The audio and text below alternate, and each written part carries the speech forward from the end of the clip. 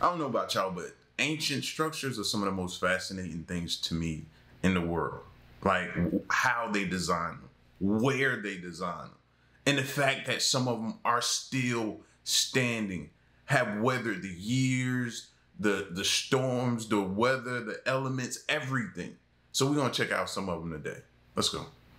There are a lot of mysterious things in this world, and among them are mysterious ancient structures that are built in places no one imagined. From floating cities to palaces on cliffs, here are 20 unexplained ancient structures built above. Number 20. Floating cities in China. If you are active on the internet around 2015, perhaps you've seen articles and clips about alleged cities floating in the sky above Jiangxi and Foshan, China. You see, that year, a mysterious cityscape was seen by countless locals hovering over a Chinese city. Residents were initially alarmed by what they saw, but experts were quick to offer explanations. You see, rather than an actual building, the age-old phenomenon responsible for this floating city is known as a mirage.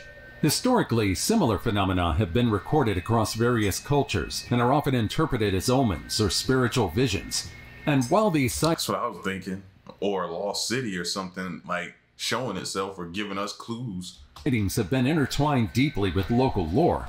Most of the time, these floating cities are created by a superior mirage, or an upward projecting mirage. This is similar to a fata morgana, the phenomenon that causes sailors to see ships as if they're floating in the skies. But how does this phenomenon occur? Well, to get a fata morgana, you need cold, dense air near the ground with a layer of warmer air above it.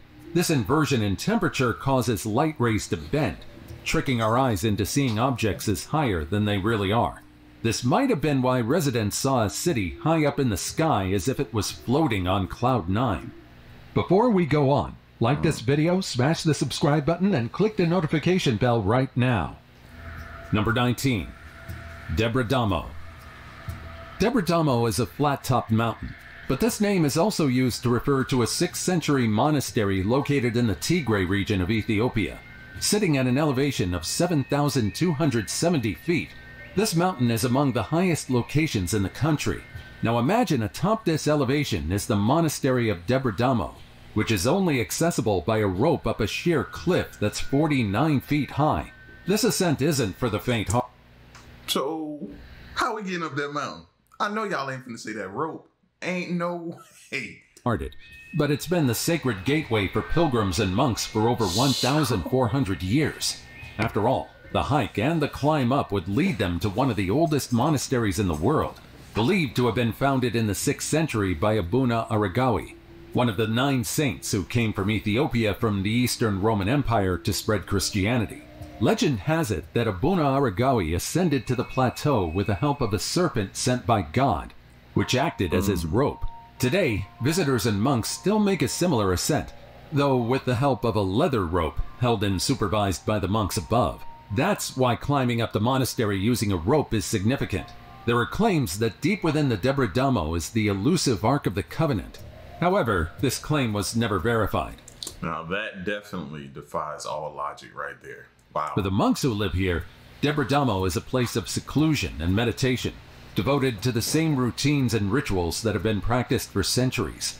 Another interesting thing about this monastery is that women aren't allowed to enter, a tradition that's been followed since its inception. And yet, despite the struggles to reach it, every year on the feast day in St. Aragawi, pilgrims from all over Ethiopia and beyond climb up the ancient rope to participate in the celebrations. Number 18. Foo Fighters. During the height of World War II in the 1940s, pilots from various Allied forces began reporting strange glowing objects following or approaching their aircraft. These were not enemy fighters or known aircraft. They were something else entirely. The name Foo Fighters was coined by the U.S. 415th Night Fighter Squadron, and it was inspired by a then popular comic strip. Reports surrounding these quote-unquote fighters were quite similar. They were glowing orbs that could outmaneuver and outpace any known aircraft, appearing out of nowhere and disappearing just as quickly, often without any physical interaction. These objects varied in size, shape, and color, from fiery orange to metallic silver. Pilots described them as balls of fire that could change direction at high speeds and seemed to play a game of cat and mouse with their aircraft. Now you're probably thinking that this is yet another hoax, but the thing is, these balls of fire were observed by credible and highly skilled military personnel from various allied countries, including the United States, Britain, and France. In fact, the sightings were frequent enough to warrant serious military investigation. In the end, we never figured out exactly what they were. Some thought they might be secret enemy technology, perhaps a new weapon developed by the German forces. Others speculated they were a natural atmospheric phenomenon, or even psychological warfare. Despite investigations, no conclusive evidence was found to explain their origins. And with Foo Fighters not showing any intent to harm aircraft, they were eventually left alone. As the war ended, so did the frequency of these sightings, but they remained a significant part of UFO lore. Number 17. Hermitage of San Colombano. Perched halfway up a sheer cliff face in Trembilano Rovereto, Italy, is the Eremo di San Colombano, or the Hermitage of San Colombano. The story goes that the history of this place dates back to the year 753. It was said that... Look at how that is built into the mountain. Look how that... Like, I'm trying to imagine myself sleeping in there and just knowing that one loose rock or boulder or something can just come down and come through the roof edge. Like, I couldn't be, like, even if not sleeping, just being there would make me nervous. The Hermit of San Colombano first arrived at the cliff. It was noted that at the time, a terrifying dragon once lived in a cave beneath the cliff, wreaking havoc on the local population. Colombano confronted and defeated the dragon, and the grateful locals built the hermitage at this spot as a sign of respect and devotion. However, this legend was likely created by the first hermit monks from the nearby monastery of Bobbio. With the hermitage located on the cliffside, accessing San Colombano is quite an adventure. Visitors must trek along a path that cuts through the forest and ascend a steep staircase carved directly into the rock. The entrance is guarded by a Romanesque-style church portal that leads into a small chapel. Inside, the air is cool and filled with the scent of incense and aged stone. Despite its ancient origins, the hermitage was inhabited by monks until the 18th century, after which it fell into disrepair. It wasn't until recent decades that efforts were made to preserve and restore this hidden gem. Today, the hermitage is not just a religious site, but also a cultural landmark. Number 16. 1566 Celestial Phenomenon over Basel. Now this isn't exactly a structure, but more so of a phenomenon. On August 7, 1566, the townsfolk of Basel witnessed something that would be discussed for centuries. Several celestial objects that gathered in the skies. According to the detailed chronicling by Samuel Kochis, a student at the University of Basel, the townspeople observed numerous large black globes moving at high speed in the air, clashing and merging with each other in the skies. Incredible displays of red and black smoke accompanied these sightings. Sounds horrifying, doesn't it? What's more chilling is that this phenomenon allegedly lasted for several hours and left the observers completely baffled and terrified. People were unsure whether this was a sign from the heavens, a bad omen, or simply a natural celestial event they did not understand. However, the 16th century and more recent years were rife with superstition and religious fervor. That's why most unexplained sightings were interpreted as divine or demonic signs. Kochus' account described how the globes eventually vanished, but the impact of what was seen lingered much longer in the community. The phenomenon provoked numerous discussions and debates among local scholars, theologians, and astrologers trying to interpret the event. Many saw it as a premonition or warning of God's displeasure, linking it to the social and religious upheavals of the time, especially considering that this was the period of the Reformation. However, experts today believe that what occurred on that fateful day on August 7, 1566, is a case of ball lightning, a meteorological event that, while rare, is considered perfectly normal. It's possible that the people at the time had exaggerated recollections of what happened due to collective panic and hysteria. With that being said, we might never know what really happened that day, as eyewitness accounts might not accurately describe what went on. Number 15. Machu Picchu. Nestled high above the sacred Urubamba River Valley at an impressive altitude of 7,970 feet is Machu Picchu. Built in the 15th century under the reign of the great Emperor Pachacuti, this complex served as a royal estate to the Inca elite. Its strategic location was part of its defense strategy, hidden from below and nearly invisible among the mountain peaks. In this place, the precision of the stonework is so fine that you can't help but wonder how the Incas constructed such flawless structures without modern tools, or even the wheel. There's even a legend that claims that the Inca had the capability of connecting with the spirits of their ancestors. In fact, Machu Picchu itself is a mystery. We still don't know why exactly this city in the clouds was constructed in the first place. Some believe it was a religious sanctuary. Others think it might have been an astronomical observatory. And some even suggest it was a secluded retreat for the Inca emperor and his guests. Whatever its original purpose, it was abandoned during the Spanish conquest and remained forgotten until the ruins were rediscovered in modern times.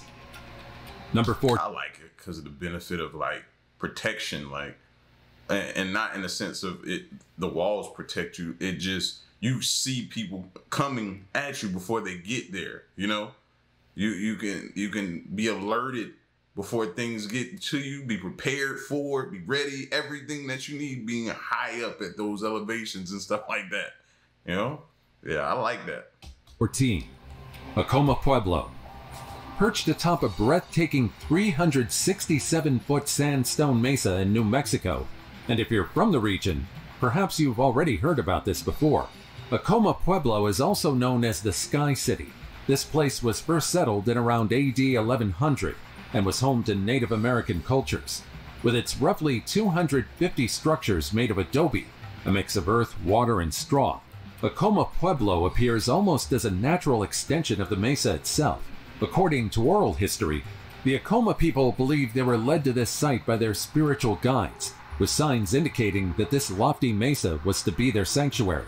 The spiritual significance is palpable as you walk the dusty streets past the San Esteban del Rey mission, a striking Catholic mission built in the early 17th century.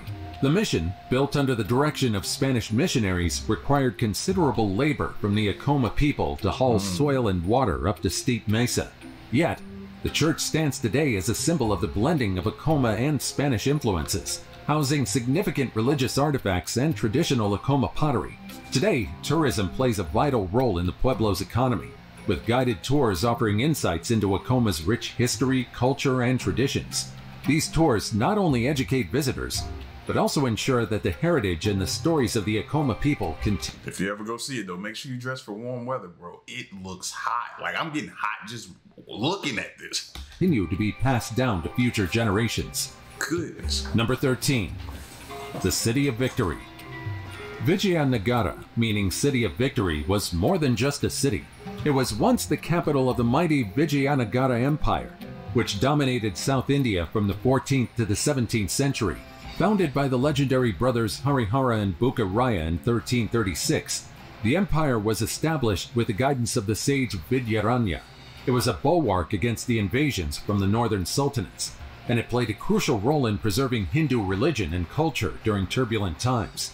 The city of Vijayanagara itself was a marvel of its time, praised by travelers from around the globe, especially for its advanced urban planning and vibrant marketplaces.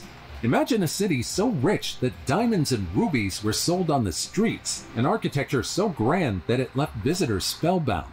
The city was a melting pot of cultures, attracting traders, travelers, and scholars from across Asia and Europe. Its richness is easily reflected by the entire complex.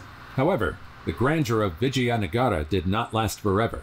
The city met a tragic end in 1565 at the Battle of Telakota, where it was besieged and destroyed by the combined forces of the Deccan Sultanates. What was once a bustling metropolis was left in ruins, which still stands to this day. Today, it's known as Hampi, and is considered a UNESCO World Heritage Site, attracting thousands of visitors from all around the globe. Number 12. Sigiriya. Lion Rock, or Sigiriya, is a massive rock column nearly 650 feet high, rising imposingly above the surrounding plains.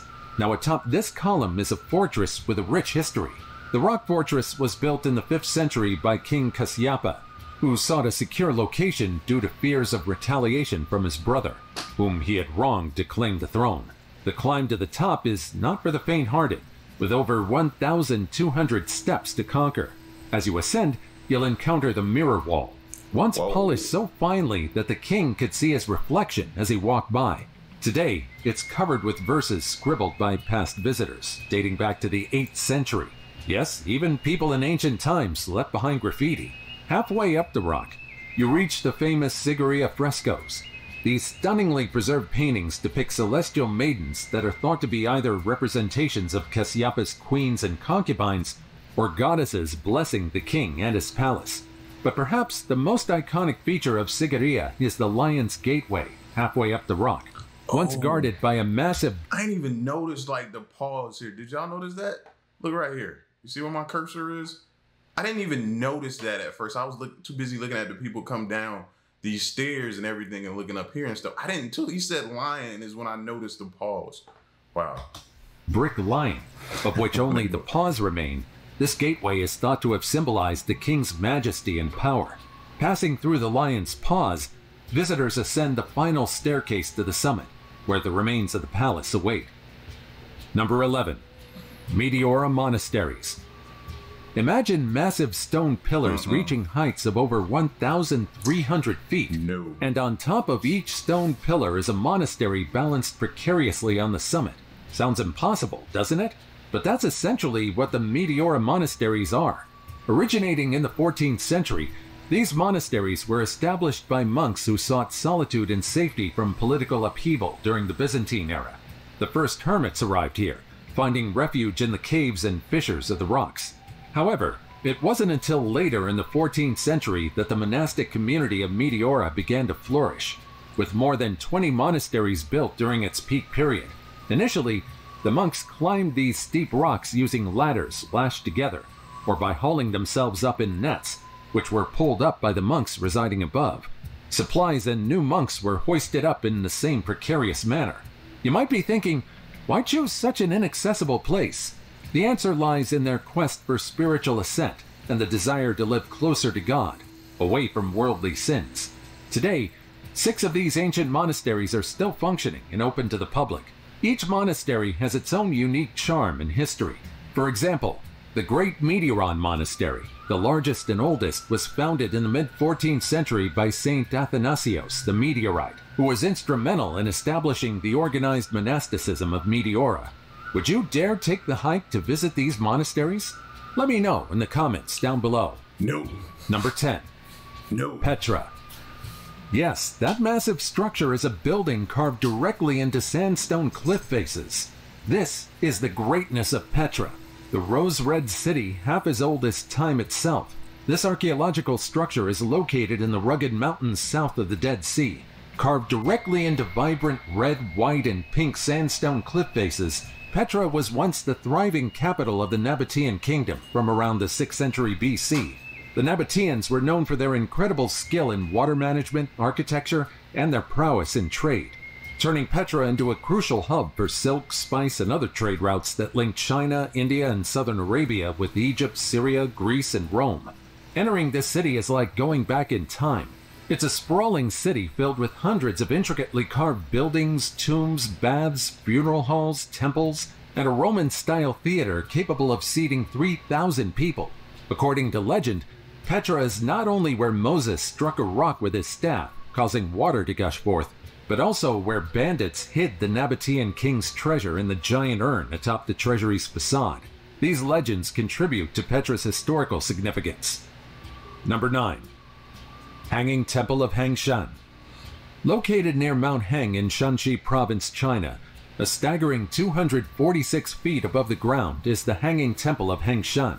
Built more than 1,500 years ago during the Northern Wei dynasty, this structure is one of the most precariously placed ancient structures in the country. But why build a temple in such an extreme location? Legend has it that only an area with such difficult access could be sufficiently quiet for meditation.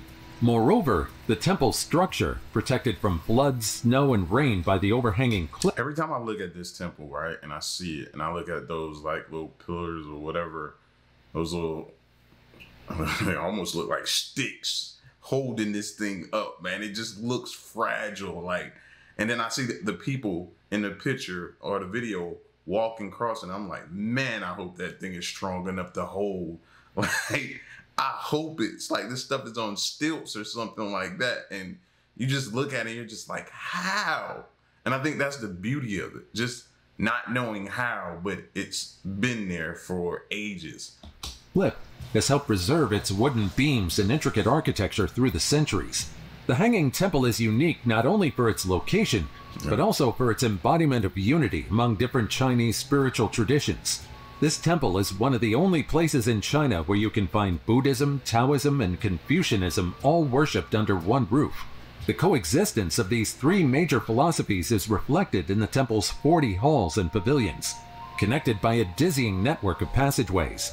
Each of these halls contains statues and icons dedicated to deities from each faith, with a particular emphasis on Buddha, Laozi, and Confucius, considered the great sages of their respective doctrines. Visitors who want to explore the Hanging Temples must ascend narrow staircases carved into the mountain, leading up to the precarious pathways that aren't really for the faint-hearted. Number 8. Potala Palace. Standing at an impressive 13 stories and containing over 1,000 rooms is the Potala Palace, nestled high up in the Himalayas, particularly on the Red Hill of Lhasa, Tibet. Built in the 17th century by the 5th Dalai Lama, the Potala Palace was constructed on the foundations of an earlier fortress built by King Songtsen Gampo in the 7th century. It serves as the winter palace of the Dalai Lamas, but it also holds spiritual significance. You see, it's said that the site holds sacred significance due to the presence of a spiritual cave that was considered a meditation retreat for Emperor Songtsen Gampo. This cave, deep within the palace's labyrinth, is still preserved and revered as a holy site, believed to be imbued with his spiritual legacy. Despite its historical and political complexities, Potala Palace remains a pilgrimage site for thousands of Buddhists each year. Number 7. Parotaksang. Parotaksang, also known as the Tiger's Nest Monastery, is a breathtaking sacred site in Bhutan. Built in 1692, the monastery is perched on the edge of a steep cliff about 3,000 feet above the Paro Valley. But the story of this palace starts much earlier, with a legend that sounds like something out of a fairy tale. According to Bhutanese folklore, Guru Padmasambhava, also known as Guru Rinpoche, flew to this location from Tibet on the back of a tigress. This tigress was believed to be his consort, transformed into a flying tiger to transport him. Upon arriving, he meditated in a cave here for 3 months, battling local demons and emerging victorious. This event is considered the foundation of Buddhism in the country. Now, to reach this monastery, you'd need to hike for about 2 to 3 hours on a single trail. There's no cable car, and there are no shortcuts either. However, the view of the monastery makes the trip worth it. Speaking of the view, I wonder if, I wish there was a way we can go back, like, see, hold on. Shortcuts either. However, the view of the monastery, I wish there was a way we can like snapshot back in time to see, did this mountain look like this when this was being built? You know what I mean? That says a lot to me. That the boldness to do it looking like this. In my mind, I'm thinking it didn't look like this. This is just over time that it got maybe this narrow beside the structure that they built, or, you know, maybe it was, the mountain was, you know, more full. It wasn't a slope right there. Maybe it was further out and just over time it's come in. I don't know, but I wish there was a way you could snapshot back in time and see that. That would answer a lot of questions I have. You know what I mean? Or he makes the trip worth it. Number 6. Zunantanich. Zunantanich is a term that translates to stone woman in the Mayan language. Set on a leveled hilltop, this archaeological site is one of Belize's most easily accessible and impressive Maya structures in the region. The core of Zunantanich covers approximately 1 square mile, consisting of 6 major plazas surrounded by more than 26 temples and palaces. Now, it was said that this place was named after the ghost of a woman who, according to local legend, began appearing in the late 19th century. Witnesses say she's dressed entirely in white, has fire-red glowing eyes, and vanishes into the walls of El Castillo. This majestic structure stands at a staggering height of 130 feet, making it the site's most prominent structure. Within these ruins are also the remnants left behind by the Maya people. You see, within this high point are friezes and carvings depicting ancient gods, ceremonies, and the Tree of Life, which has roots deep in Mayan cosmology. These friezes are some of the most best preserved examples of Maya art in Belize. And so, to this day, Zenantinich continues to be one of the most significant sites in the region. Number 5. Cuelap. Perched in the clouds of northern Peru is Cuelap, also known as the Machu Picchu of the north. Cuelap was built in the 6th century by the Chachapoyas, also known as the Warriors of the Clouds, a civilization known for their fierce independence and impressive architectural skills. Cuelap is nothing short of impressive. This massive stone structure was built without the aid of modern tools at a dizzying height of over 9,840 feet above sea level. The fortress also stretches over 1,960 feet in length and includes more than 400 buildings within its colossal walls, which in some places reach up to 65 feet high. For this reason, reaching this site is quite an arduous journey. The fortress has only 3 narrow entrance gates, each an architectural funnel designed to make any attack extremely difficult. Invaders would have found themselves squeezed into tight, vulnerable lines, easy targets for defenders stationed above. Despite its grandeur and historical importance, Cuelap remained relatively unknown to the outside world until the late 19th century, and has only recently begun to attract the attention it deserves. In 2017, the launch of a cable car system opened up easier access to visitors, providing breathtaking views of the site. Number 4. Skellig Michael. Skellig Michael is a rocky island off the coast of County Kerry, Ireland. Even from afar, this twin-pinnacled crag looks like something straight out of a fantasy. This stunning UNESCO World Heritage Site, although seemingly barren, once provided shelter to early medieval monks who sought solitude and spiritual connection. According to legend, the island was chosen by St. Fionnan for its monastery because of its remote location, which provided a perfect retreat from worldly distractions. The monks lived a life of severe simplicity and meditation, battling the natural elements and surviving on a diet primarily sourced from the sea and the sparse vegetation available on the island. The monastery was continuously occupied until the 12th century, when changing climatic conditions and the increasing frequency of Viking raids made life on Skellig Michael impossible. The monks eventually abandoned the island, leaving behind the monasteries they had created. And so, aside from its breathtaking view and incredible landscapes, Skellig Michael, also known as Great Skellig, is best known for its well-preserved monastic outpost of the early Christian period that dates back to around the 6th century. The monks who inhabited this island constructed beehive-shaped huts made from stones, precisely fitting them together without the use of mortar to withstand the harsh, windy weather. And to reach this place, the journey is quite long and perilous. Visitors must take a boat ride and climb over 600 steps carved into the craggy rock to reach the summit. If you're terrified of heights and are weak in trekking, reaching the monasteries might prove to be a challenge. If you're interested in visiting, you should know that Skellig Michael is a protected site with limited access to preserve its delicate environment and archaeological integrity. Number 3. Nestorian Church. The Church of the East, also known as the Nestorian Church, is one of the most significant churches. The organization originated after significant theological disputes within the religion. You see, the church got its alternate name, Nestorian, from Nestorius, a bishop of Constantinople who advocated for a view of Christ that was deemed heretical by the mainstream church at the Council of Ephesus in 431 AD. Nestorius claimed that there's a separation between the human and divine natures of Jesus Christ. While that might not sound like the controversy it was made out to be for most people, this very stance led to his exile and the eventual branding of his followers as Nestorians. The church withstood challenges until the 14th century, as it succumbed to the rise of Islam, Mongol invasions, and internal conflicts. However, its legacy endures through its contributions to Christian theology. Today, the churches built by Nestorians are still scattered all over the globe, including this ancient church half buried on top of the mountains of Turkey. It might be nothing but crumbled ruins today, but its significance will forever be remembered. Number 2. Rupit Monastery. In the village of Rupit, nestled in the heart of Catalonia, Spain, is a monastery sitting atop a rocky outcrop overlooking the lush forests and hills of the Colsacabra region. This secluded spot has been a spiritual retreat for centuries, offering solace and sanctuary to those who walk its sacred grounds.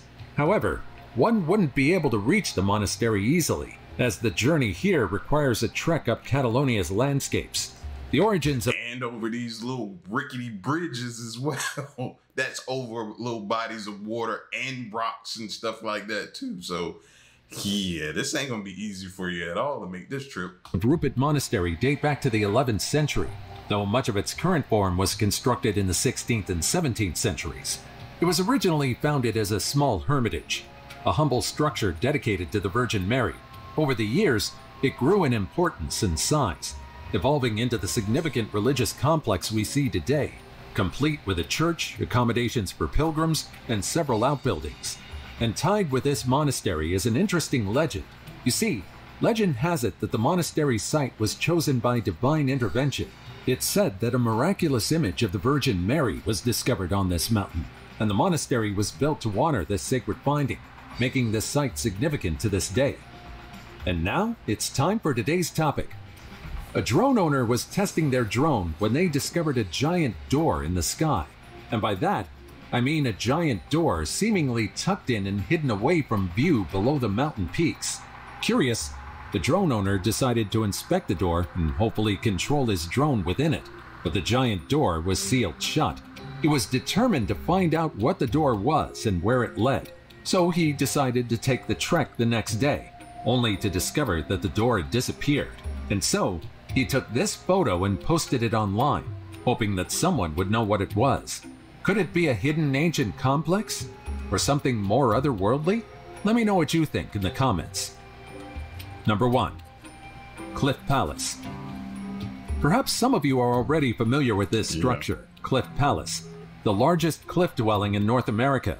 This massive dwelling is nestled within the rugged cliffs of Mesa Verde National Park in Colorado, and it's hard to wrap your head around how it was established in the first place.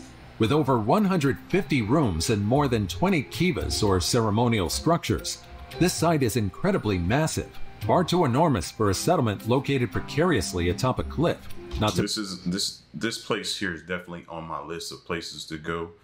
Should I ever be in or visit Colorado, which I may be doing in the next few years, this is definitely one of the places I want to come to and check out, man. I think this is just wow. Just looking at this, and y'all know my theory, we could be headed back to living like this eventually. So seeing this type of stuff, seeing how they lived, how they survived, yeah, I need to see this. To mention that the Cliff Palace was constructed around the year 1190, the settlement was created without the aid of modern tools. It was once home to approximately 100 people, but it likely served as a social and administrative site for a larger population within the region. What's more astounding is the fact that the people who built the Cliff Palace seemed to understand modern architecture, showcased by the kiva's ventilation system. However, archaeologists believe Cliff Palace was only inhabited for about 100 years. By the end of the 13th century, the residents began to leave, possibly due to prolonged drought that made the region inhospitable. These places truly are wonderful. It makes you wonder just what ancient secrets we're yet to unlock.